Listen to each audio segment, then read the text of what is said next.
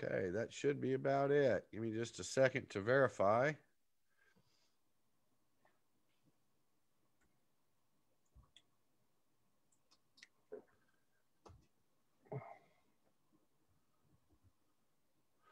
Okay, hey everybody, it's Uncle Grumpy and welcome to Grumpy Tonight. As you can see, I'm here tonight with Dr. Lawrence Pasternack. We are going to pick up where we left off the other day by going over some of the currently filed bills. Lawrence, you wanted to start by saying something about this afternoon's post. Yeah, I'm just opening up this video so I can see comments. I'll do that in a second. It seems that there was a lot of frustration about the post that was put up earlier. There was a table on it that compared 788 to various model options for alternative programs. And it was being created for tonight's show. And I think that there was just a lack of context around it, and people didn't understood it as intended. So I apologize. Didn't occur to me that it would be construed in the way that it was. We're going to give all that context tonight. And so we'll get to that table and we'll get to all the issues related to it. So that's sort of what I wanted to say in the beginning, and I'll pass it back over to you, Chris. Okay, well then we'll go ahead and get started. I'm looking forward to jumping back into these bills we were going over the other day. We took our time on the first half of the list, and therefore we had to rush through the second half. This time I'd kind of like to take a harder look at the second half. For example, I know there's a bill from Representative Townsley that restricts where dispensaries can be located. I wouldn't mind starting with something like that. And as you said, those that are interested in discussing this full access bill that's caused a little bit of scuttlebutt today, we're going to talk about that here in just a little bit. So, Lawrence, go ahead. You've got sharing capability there if you want to put something up on the screen. Okay, so let me screen share here. And I imagine you all could see it. This is just a list of all the bills that were filed for this session that have the word marijuana in it. And we went over these in sort of a quick form on Friday. The ones that say N/A, those are ones where the word marijuana appears, but not in any new or amendatory content. It just happens to be the word marijuana appears somewhere else from previous year's legislation. The ones that say shell, as you would assume, are just shell bills. There's no real content yet. And then Scott Fetgetter has refiled 3228, and it's going to be substantially revised. So Durbin and Fetgetter both said just no need to talk about that one because the language that's there right now is going to be thoroughly changed. Hold on one second.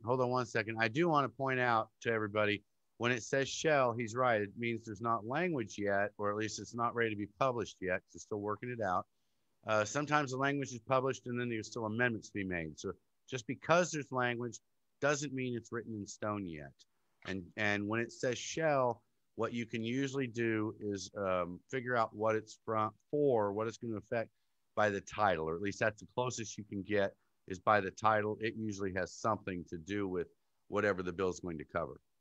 Go ahead. Yeah, so that was something we'll get to this again, but something I was going to bring up related to 1961, which is that whenever a bill is introduced, that doesn't mean that's what its final form is. And the table basically indicated that there were various things that were probably going to be changed. And I had conversations, like I said, with Durbin. I had conversations with Fetgetter about that bill after it got filed. And there's lots of changes that are intended. So that's not the final form, but we'll get back to that.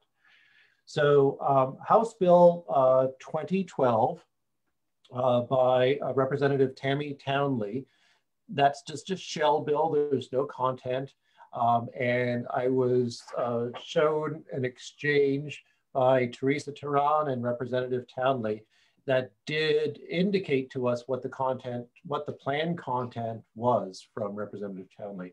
And basically the plan content was to push dispensaries farther away from schools and from daycares and so on. So doesn't this add, isn't the plan to add daycares and shop, I guess just daycares to the list, to the school list? Yeah. Okay. So, right. So dispensaries cannot be near K through 12 schools, and they want to add in daycares. And so one of the potential consequences of that, if you're looking at a small town in particular, is that the built up area of a small town could be very, very minimal.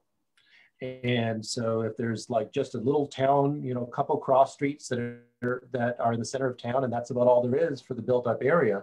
If there is a daycare in that area, then if Representative Townley's bill gets turned into law, then it's very, very possible that those small towns won't even be able to have a dispensary. So this is something certainly of concern. But, right, the language isn't there yet, the details aren't there, and then we could also hopefully expect that that's not a bill that will get out of committee, and that's not a bill that will get to the floor for a vote. Hopefully. I want to point out on here, I should have said this earlier, and Beverly's pointed this out. Share this video. More need to get, and maybe more will get involved. So again, everybody, please share this video. We're just here to bring it to your attention. It's going to take everybody to have any influence on any of these. Okay, go ahead, Lawrence. Denise Ellis, I'm just looking at the comments here. Denise Ellis says, wait, do we have this law for pharmacies? I guess the question is, do we have a law that distances pharmacies from various schools and so on? No, you know, there isn't that kind of restriction. And obviously that's one of the reasons why we're concerned about this, because cannabis is medical, and this is a medical program, and it should be treated as medicine, and it should not be stigmatized. So, you know, this is obviously part of our big fight here, that it's not basically forced into the dark corners beyond where anybody could see it. Okay, so now let me move on to House Bill 2812 from Sneed. Isn't there a Harry Potter character called Sneed? Yes, I think there is. All right. So I do not know whether or not there's any relation. I'm making a joke. I don't even know exactly who Sneed is in Facebook. It doesn't sound like a very friendly character. I mean, no, I don't think so, but I don't remember either. So this is very disturbing, what Sneed is proposing here. Basically, what he wants to do is make it unlawful for businesses to use cash with one another. So a dispensary cannot use cash to make purchases from a grower or from a processor. A processor cannot use cash to make purchases from a grower, and so on. Representative Sneed wants to, instead of using legal tender, and you know, it even lists, right, not just the United States, but currencies from any country. So they can't use Canadian currency or Mexican currency or whatever. And instead use these performance bonds that would then be issued, presumably with fees tied to it, by insurance companies, giving insurance companies a nice little secondary stream of income. And, you know, a lot of people have concerns about, right, the replacement of cash with digital currencies and so forth, and the extent to which that could be tracked and monitored by the government. And it's taking away from our liberty. So this is just, you know, one of those kinds of terrifying thoughts that the government might want to have even greater control, right, over our lives and prevent the use of currency for what, at least in Oklahoma and in, what is it now, 36 other states, what is perfectly lawful and presumably at the federal level will soon, I hope, become lawful as well. So that's just, you know, a weird, right, move. You know, I want to point something out I've noticed that I thought was somewhat strange. Since the beginning of this program, I've talked, as everybody knows, to a lot of business owners. And one theme that keeps coming up, and I've seen many say they were going to do it, and that is to try and switch over to cryptocurrency. They talk about getting their patients to sign up for this cryptocurrency where you would buy money then, so you'd have a card. It was a way to get the card. All these problems could be solved if our federal government could just get out of the way. It's just, I've heard some of the craziest ideas. Now, these performance bonds, again, as you pointed out, nothing more than an attempt to grab more people's money. Mm. I mean, I'm sure they could justify it by saying they could track everything better, but they're not doing that for free. So this is definitely a bad idea. Yeah, and I would think that part of the reason why as well is so that they could monitor transactions to make sure that everybody is complying with various laws and preventing, some kind of questionable use of funds as part of a cannabis exchange, or make sure that all the taxes are being paid. So there may be, other purposes there, but personally, I find it kind of a scary thing. Okay, go ahead. All right. So next one is Senate Bill 445 by Representative Paxton. And so I'm going to open that one up. I'm not quite sure what people see, whether they see the original page with the long list or this new bill, but I'm just opening it.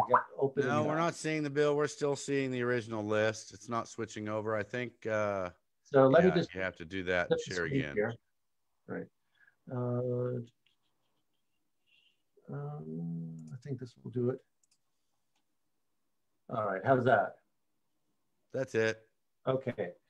So this bill by Senator Paxton deals with quite an array of things, smoking in public areas and so forth.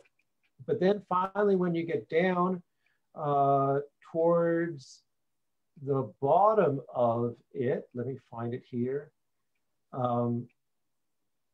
What we see is the addition of language that says, in addition to any other penalties provided by law, penalties for sale by a medical marijuana business and so forth. So what this is doing is the following, that currently businesses, medical marijuana businesses, are protected from certain types of criminal jeopardy. So let's say, for instance, I'll just give you the example. Let's say you are a lawful medical marijuana patient, you're 20 years old, you have a younger brother who's 17 years old or something like that. He steals your ID, he steals a driver's license, and he steals your patient card. You look enough alike that he could pass for you, and he goes to a dispensary and he buys cannabis using your ID. Right now, that kind of act is potentially just a finable offense. But what this bill would do by Senator Paxton is that in addition to it being a finable offense, the business would be punishable by all the existing criminal penalties, so that it would basically become a felony distribution. So what would be otherwise just an infraction for a business that could be fined, he wants to make it into felony distribution. And wow. So, and that has implications that go far beyond just this, because as we're all going to eventually be talking about, we know eventually we're going to get around to a full access program. If we have a law like that sitting around, and then we get to the point where people can buy with just their driver's license to show their age, then what are we going to have? We're going to have people doing like they do with the alcohol and tobacco sales. They're going to be trying to set stores up to see if they're making illegal sales. Only in this case, it's not going to be a fine. When you get caught, it's going to be a felony. Yeah. So hopefully, again, this is one of those that won't get out of committee. It covers so many different topics all in one bill. It violates single subject, and presumably it's not going to move forward. But we, sometimes when we look at these bills, what we're getting a sense of is where particular lawmakers stand and what they're willing to try to do to get their way. So, but the way I look at it, Lawrence, when these first bills are filed, is what we see is what groups are supporting what lawmakers, because the first initial ideas that they're putting forward are about as close to what the constituent or the lobbyist or whoever is asking for that they could get away with. Yeah. Well, So that's certainly a this is consideration as well. so this is what's being asked of him. Mm. And again, this is not in stone. This is language, as Lawrence has said. This may not make it out of committee, so there's no reason to go off on Paxton or Fetgetter or Townsley or anybody else. But there's always reason to be concerned about these bills and to get involved. Yeah, that's a fair point. You know, I do not know Paxton well, and I don't know ultimately where he stands on matters. So it might be that he was asked to do this by a constituent. I got to know Paxton fairly well last year. Well, I wouldn't say fairly well, but I got to know Paxton a little bit. Not last year because the pandemic. I only saw him a couple times, but the year before that, I got to know him a lot. I spent quite a bit of time coming in and out of his office and talking to him about a variety of things. And I always felt I could have an open, honest conversation with him. And I always felt like he was doing the same with me. So I did learn to respect him a lot. I'm a little surprised, but then again, not knowing he's also the one who put forward the idea originally in what, 1030, that would have originally made it where law enforcement's got the list, the patient card list. So, you know, there's some confliction there. So we certainly need to get to know him a little bit better. Yeah. All right. So let me just pause for a minute here for everybody watching right now. If there's any other bills you'd like us to go over, let me share that page again. If there's any other bills you'd like us to go over before we get on to the full access petition, mention it in the comments. And by the way, all of this is on the OKCLA website under current issues. You'll be able to find this list of bills, and the bill numbers are all hypertext. So depending on the browser, some people tell me if they click it in their browser, it'll go to the bill. Sometimes they say they have to download the PDF in order for the hypertext to work. But I tried to make the most comprehensive and complete list I could for anybody who wants to go through these things and explore them. I know that Daryl Carnes raised an issue with House Bill 1054 and concerning the tax on vape devices, that this bill would create a 44% tax on the wholesale price of the electronic device, the vape device. So your mod or whatever they call it, the box that has the battery and the container for the vape oil. This proposal is 44%, which is just crazy. And what'll happen is people just buy the mods online as opposed to a local store. So any other bills? I see Pamela wants us to get to 1961. Any other bills? I've been checking around on Facebook to see what other discussions there are. And honestly, a lot of them I think are good, right? A lot of them are good. Allowing vets to make recommendations for animals, allowing drive-throughs. That one's just, I got to say though, the vet one, we have to stop for a second. That one's just fun to make jokes with. Yeah. I mean, come on. It's just, I mean, I want to know what picture you're putting on the card, because I know my dog will pose for a camera. Everybody's seen her. So I'm sure she wants to be on her card, but does that mean she then goes to the store? I mean, it's just too much to do with this. And somebody made a good point. Somebody made a good point that if you have multiple pets, you have to get a separate card for each pet. Right. Yeah, that was Deb Holden mentioned that. She said she wants one for all of her horses, and that's reasonable to me. Yep. And I'll take a look. I forget the language, which way it goes on that, but I'll bring this up with FetGetter, or Deb could bring it up with FetGetter. It's something certainly worth considering, especially since the price is still going to be $100 for it. Yeah, I'll look for more puns and other fun innuendos I can throw in there. Your pet has to be 21 in dog years. This is true. This is true. Okay. Kidding. All right. What about puppies? What about the puppies? You're leaving out the puppies, Lawrence. Well, you need the recommendation from two vets then. You need a pediatric vet. Okay, two vets for a puppy. All right, that makes sense. I can see that. See, we're just having some fun here, guys. Come on, lighten up. All right. So shall we move on to 1961? Yes, I think we will. But before we do, I want to say again, all of these bills we're talking about are first files. Okay.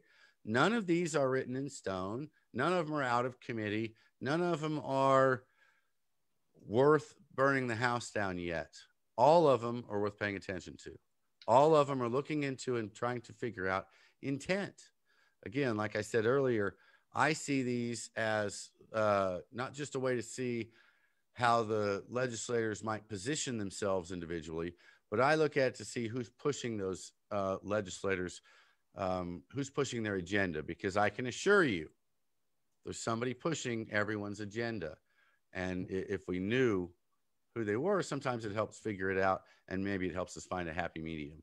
So please pay attention to all the bills, but don't freak out over any of them yet. We're just getting started, folks. We got a long way to go. Yeah, and relatedly, I just hope people are mindful about this. Facebook can be such a toxic place. We probably have all encountered just a lot of mean-spirited, nasty exchanges on Facebook. We're all human beings. We're not just text on a screen. And I kind of think that just a lot of people, living in Oklahoma under a life of prohibition has caused a kind of trauma, and people are triggered, and people, are quick to anger, and people are suspicious.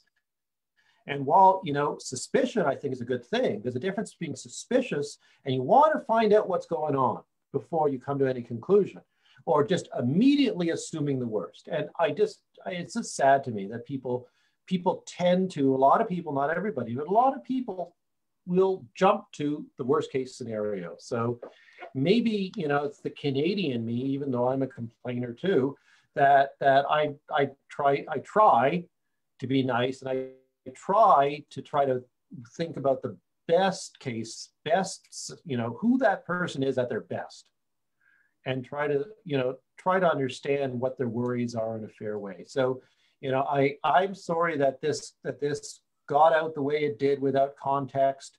And with that being said, now, let me bring up this chart again.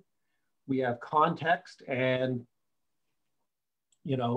let's try to find the best in all of us and realize that we all pretty much here share the same goal. We want everybody to have legal access to cannabis where they're not going to be facing anything that's going to hurt them, endanger their lives, not going to make things worse for anybody, and so on. And I realized that some people, when they looked at this chart, thought that 1961 was being filed to replace 788. So that's just one of those things where it's like, that's not at all the case, right? The discussion on Friday where we brought it up, and now again, we're going to talk about it. The point is not to take anything away, not to take away 788, just obviously like with 806 and 807. It was meant, you got the medical program here, but then you have something else for people who aren't going to be part of the medical program. And, let me just bring up this as well. Let me just find. And I want to say again, we even know that not exactly which ones, but there are some changes already in mind for this. So as I keep saying, none of this is written in stone. These are all first files. We have to work through them. So, I'm sorry if I'm kind of belaboring all these preliminaries, but take a look, right? Here's the marijuana arrest data from 2018 and 2019. And the OSBI has arrest data from 2020 as well that will be soon made public. We have thousands of people in this state who are continuing to be arrested for simple possession, right? These numbers here are numbers where the arrest was only possession, or where somebody had, the possession was the reason for the arrest, the major infraction that triggered the arrest, right? It could have been a traffic stop where they found the cannabis or whatever. These are not numbers where they arrest somebody for assault and they find cannabis or whatever on them. These are numbers where people are getting arrested for cannabis possession. Yeah, I want to say, look, I want to say when Lawrence first got this information and put this out, we didn't know what other charges were involved. That would seem to be the question everybody had at the time, was they wanted to see the rest of the arrest report, maybe, to try and figure out what the justification. So Lawrence went back to the people that came up with all this information, and he verified that it was the worst charge that they were being arrested for at that time. So Yeah. it's as bad as it looks. But go ahead. As did Representative Fettketter as well, right? When I told them that these are numbers, right, that reflect the possession arrest, right, not something else that just happened to involve possession. And I got this data from the Oklahoma Policy Institute, who got this from the OSBI.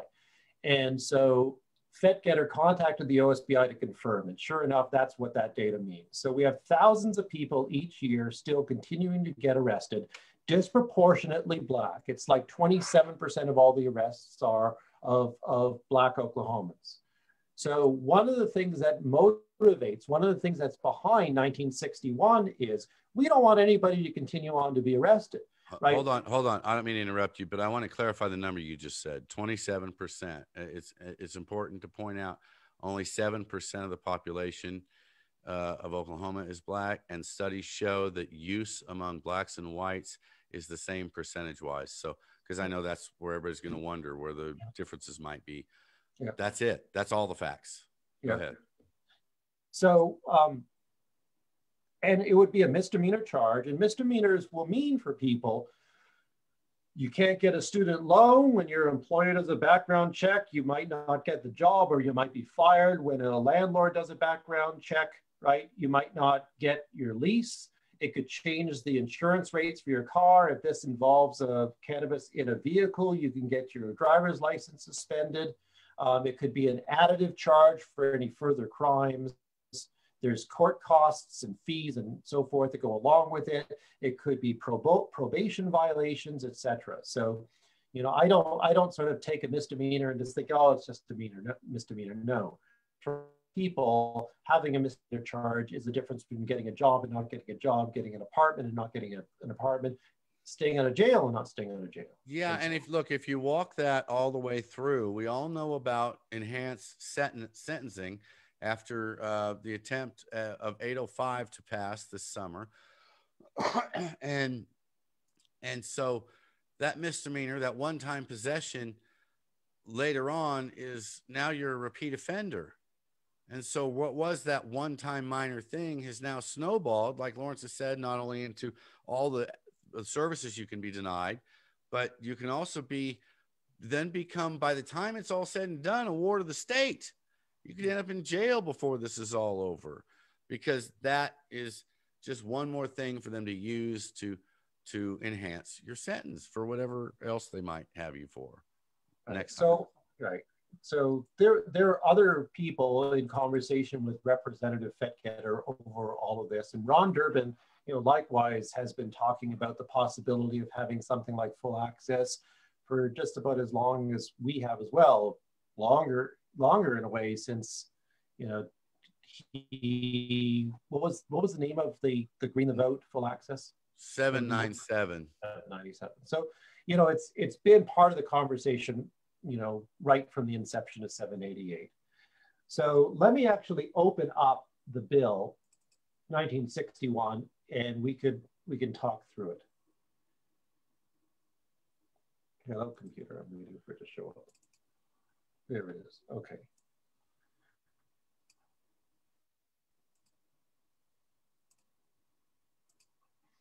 I first saw 1961 after it was filed.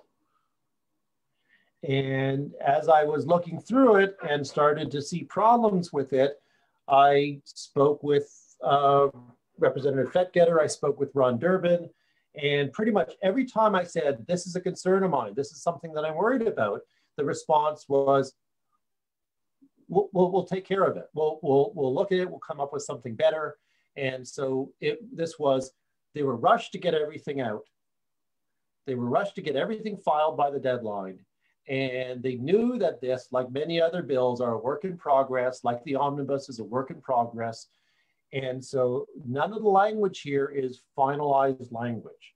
And so a reason why I created this table and a reason why we did the show Friday and the reason why we're doing a show today is because we want people to be part of this conversation, right? Because I'm not going to spot everything and Chris is not going to spot everything.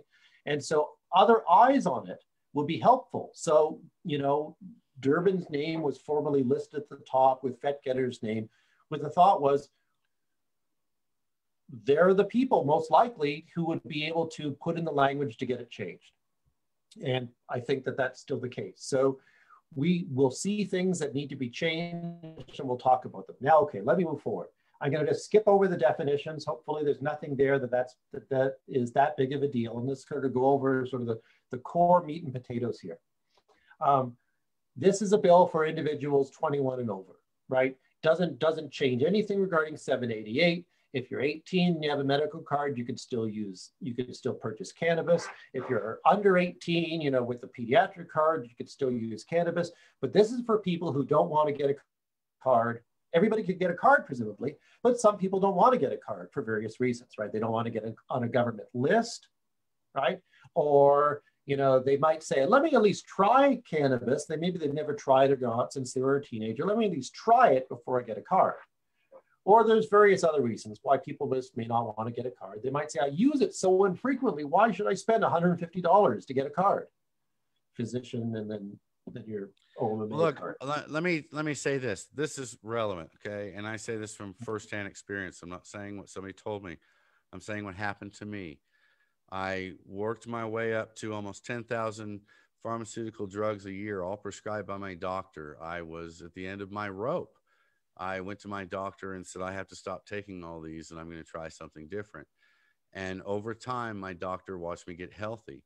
He continued to test me for THC. And for 4 years, he allowed me to test positive. And he said, whatever you're doing, just keep doing it.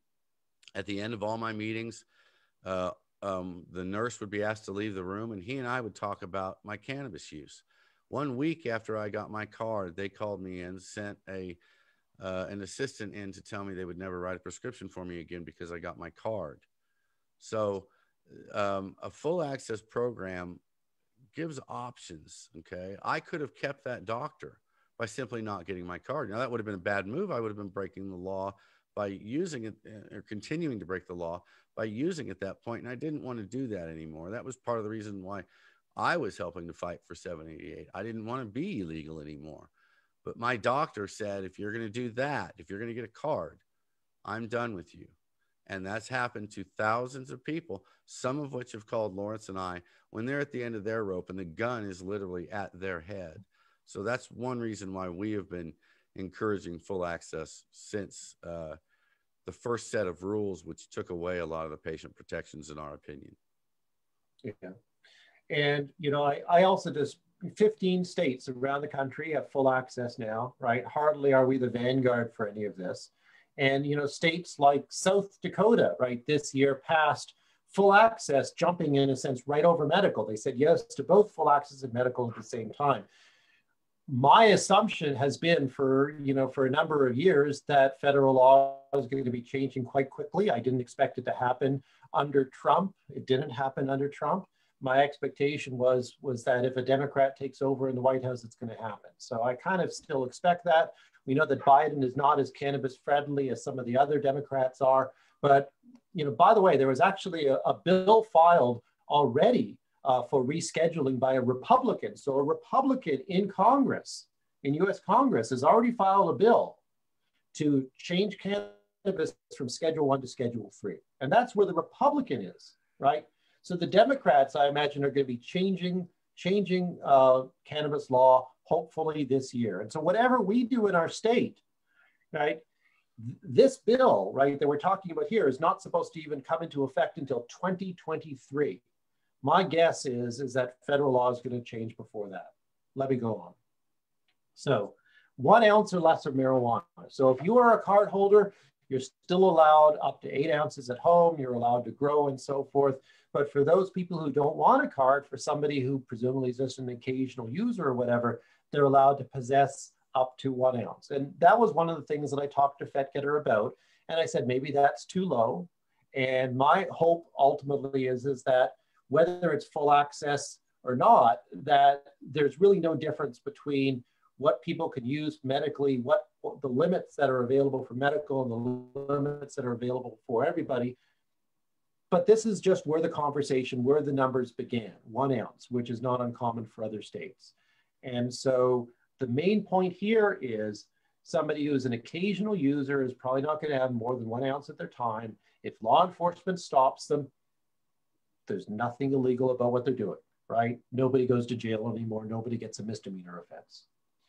All right, next one is, and this was something that immediately bothered me, and I talked to Fetgetter about. He didn't see my concern at first, and then I showed him the language, and as soon as I showed him the language, he said, yep, that's got to change. And so consumption of marijuana, provided that nothing in this section shall permit consumption that is conducted openly. So it legalizes consumption so long as it's not open, so long that it's not public or in a manner that endangers others. So I said, what about if you're sitting on your front porch and you're smoking a joint, right? That's public and open. People will see you use it. It might be on your private property, but people will still see you. And Fetgetter's response was, you're right, we got to fix it. I think I mentioned it to Durbin as well, and he concurred as well. So, you know, we don't want to make it unlawful for somebody to sit on the front porch and smoke a joint. And I said, well, what about this one? What about somebody who's in a movie theater or whatever and takes a gummy? That would also be illegal according to this, and they didn't want that either. So the language here is intended to change. Next, for purposes of privacy, when you make a transaction with a dispensary, you don't have to show them. There's no patient card, right? There's no cannabis user card or anything like that. They don't have to retain any kind of record whatsoever related to your transaction, right? You can walk in, pay by cash, well, show them you have you're 18, you're 21 or older. They don't need to record anything to prove that you're 21 or older. You give them your cash and you walk out. No record whatsoever of your purchase, with the exception of maybe if there's a camera that has your face, so you wear dark sunglasses if you so need to. And so right now, right, all of your purchases, right, there's a digital trail, right, for all of your purchases as a patient. And this enhances privacy. This gives people who are worried, people who for one reason or another are worried about it ever getting up publicly that they're using cannabis. Then this allows people to make cash purchases, no record of their purchase that has to do with any identifying information. So again, full access solves a problem with the medical program. Yeah. Just thought I'd throw that in. Now, the tax is going to be an excise tax of 15%. And, you know, a lot of people don't like that, you know, the sin tax, that it's a greater tax for cannabis than for any ordinary thing. I'm sympathetic with that concern. I would like the idea, one idea that I had was to have the existing 7% tax for those without a card, and then use that to pay for the program so that so people with cards pay 0%. And by the way, 7% for a medical program is actually quite high, right? A lot of medical programs don't have an excise tax or just have, have an excise tax of a couple percent. So 7% excise tax is actually quite high. Yeah, that's the problem. People think we have the cheapest medical tax in the state or in the country. No, we have the cheapest rec taxes if that's what it was, but it's not what it's supposed to be. So we actually have high taxes. I think my concern about the 15% is that we're not done yet. What I mean by that is, like you just pointed out, there might be some, it's more than likely that there'll be some changes at the federal level. It's more than likely that's going to come with a tax. So therefore, if it's 15 plus standard sales tax, we're getting up between 23 and 25, depending on where in the state you are. And then you throw on another, what was the last word in the MORE Act? Wasn't it around 8% or is it still at 5%? Yeah, so the MORE Act, which passed the House last year, it's not a live bill anymore since this is a new Congress, but the MORE Act was starting at 5%, going up to 8%. But I don't know if it's more than likely that there'll be a federal tax. There may or may not be, but I think that as well, under Democratic control of Congress, we might see cannabis rescheduled as well. So one possibility is that they move cannabis from Schedule 1 to Schedule 3, and then they let states, if they want, have recreational programs.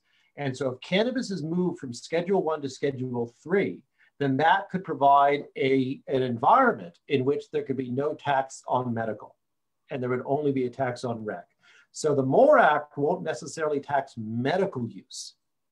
The MORE Act might merely tax non-medical, recreational use. We'll see, right? We'll just have to see how all of this plays out. Okay, and the bigger our medical program, the higher they're going to want that rec tax to be to make up the difference. That could be. So this doesn't resolve anything concerning driving. Nothing in this act shall be construed to allow driving under the influence of marijuana. That doesn't mean there's not going to be a fix, but it's just not part of this legislation. Nothing in this act shall require an employer to permit accommodation or accommodate conduct otherwise allowed by this act. So there's no necessary fix with regards to employment. That may or may not get a fix, but it's not part of this act. There aren't protections with regards to parents. There aren't protections with regards to parolees. On that table, I listed lots of things that this act doesn't include, but that doesn't mean that they don't get included either in this legislation or in future legislation. It's just basically, here's the territory, here's the landscape that we're now looking at so that we can have a conversation about what's missing and what's needed. And let's look at the time frame of the layout of this particular bill. If this gets through the House and the Senate, which we hear it has a pretty slim chance, but if it does, then the governor still has to sign it and agree to put it on the ballot next year. It doesn't become the law. We still have to vote on it. All they are doing is going to give us the vote on it. Basically, they're saving us from writing the petition and collecting the signatures. The problem there is that they then get to set the rules. So that's a problem. That's a concern. Look, I realize this bill is not final language. I keep saying that, but it's also important that we try and make it the best it can possibly be so that if any other problems come down the road, we have a safety net. My concern is tightening up of the medical program down the road, and some of us that are currently on the medical program ending up on the recreational program. That's a legitimate concern. I'm not trying to set off alarms. That's a legitimate concern. So I want to make sure this rec program is as easy as possible. I'd like to see everybody have the same rights. You said it yourself. You don't want the card to be anything more than a tax differential. Me too. I don't want the card to be whether or not you go to jail.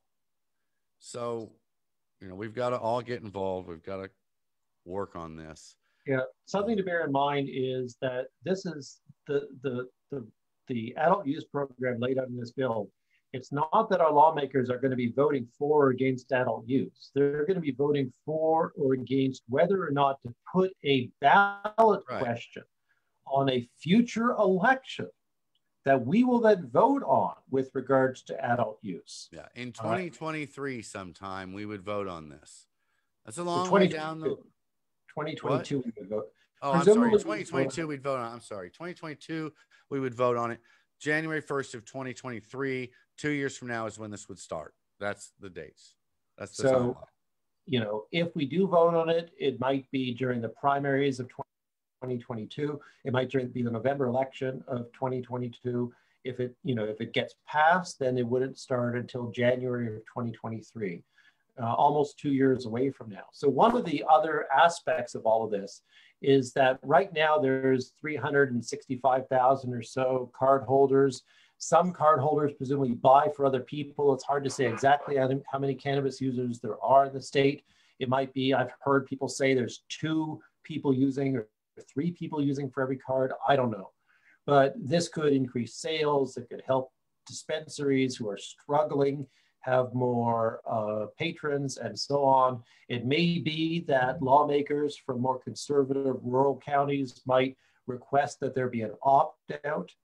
So if this gets passed, they might have a bill like in many other recreational states where they can't do away with medical, but a county could opt out of recreational. So we don't. Isn't that honestly, how it was in 807? Didn't 807 give an opt out? 807 gave an opt-out. 807 made it possible for rural counties to say, we'll allow there to be medical, but no recreational. And so there's other options too. It could just be that they allow everybody recreational if they have an Oklahoma ID, right? So they just might not want traffic from Texas and so on. I want to address my reasons for wanting the home grow for everyone. Again, I don't want the card to be a deciding factor in whether or not you go to jail. I don't want law enforcement knocking on my door and asking if I have a card. And if I do, making a note of that and writing my address down. If I don't, what? Arresting me? That's a concern of mine. And as far as the concern about that suddenly feeding the black market, I just would say that let's take a look at what we have right now. We have more commercial businesses feeding the black market than home grows. We're not hearing anything about home grows feeding the black market. And the percentage of people that grow now, I believe, is a smaller percentage of people that would grow under a rec program, because under that rec program, that's, as Lawrence has said, brings in the people that don't use very often and things like that. People who aren't putting that effort into it. They're certainly not going to put that effort into growing it for the black market. It just doesn't make sense to think that allowing everyone to grow will suddenly flood the market. Again, the businesses in and out of the state flood the market more than the home grow. Go ahead. Yeah, and I just, I tend to think, and obviously this was a mistake that I made with regards to how people responded to 806 and 807, was I tend to think that federal law is going to change soon. And so when we're talking about things like 806, 807 would not have even come into effect until 2023 as well, right? That there wouldn't be sales from dispensaries until 2023 like this one. And my thought is like whatever we're doing with any kind of adult use bill, it's just so provisional by comparison to how the world's going to change when assuming that I'm right, that federal law changes, within the year, maybe next year, but I'm kind of expecting this year. Which is all the more reason to have it an open program, a more relaxed program on the rec side because of those changes. Why do we want to end up with something tighter than what the federal government comes down with? Yeah. And, that was, part of my mistake, and something that I really believe should change and could have potentially changed with 806 and 807. And something that I said should change is, because that one was a constitutional amendment, it should have a grandfather clause in it, so that all these provisions change when federal law changes. And that was a problem, of course, with 806 and 807, that it was constitutional and it did not have that grandfather clause, which then would have required that there'd be another petition or there'd be a referendum by the legislature that we would vote on that would then have to fix it.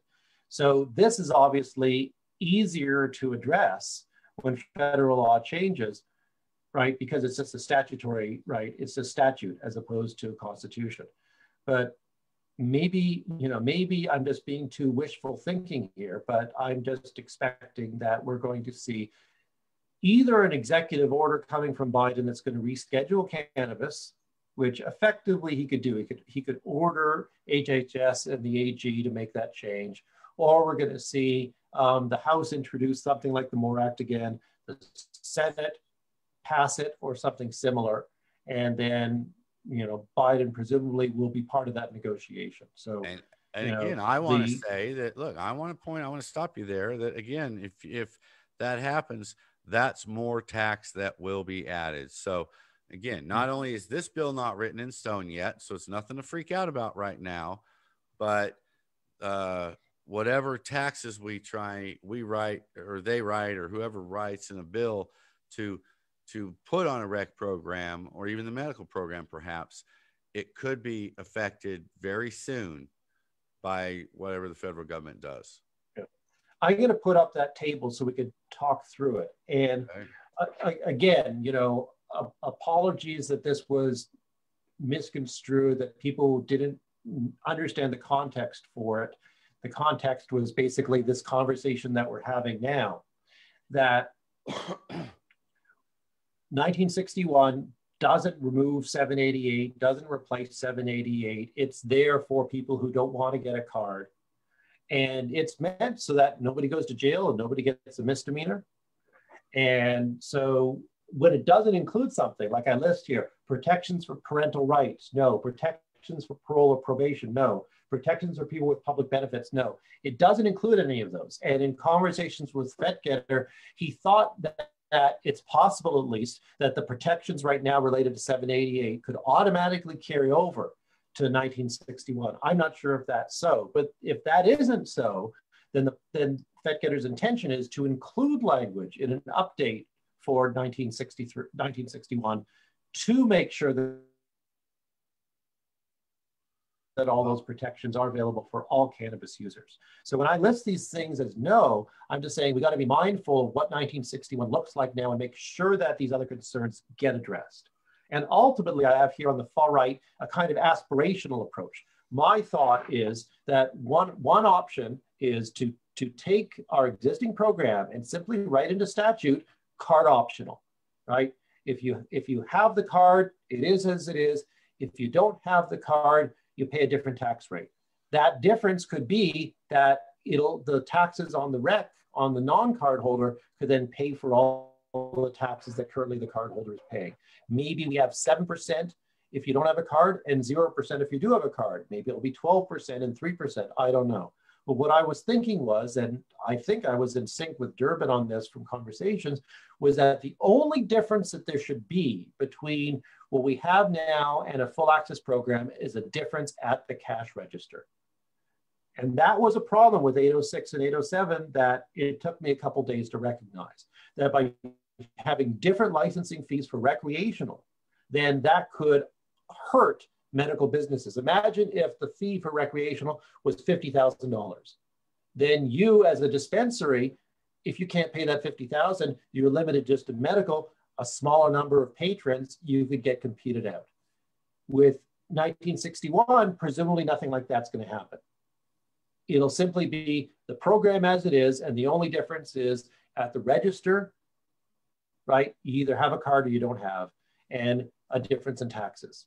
And then with 1961, right now, given this language, a few other differences that are all in flux, like how much you could possess, whether or not you have home grow, and so on. And if we can get all that to match, then I see no problem with getting on board with something like this.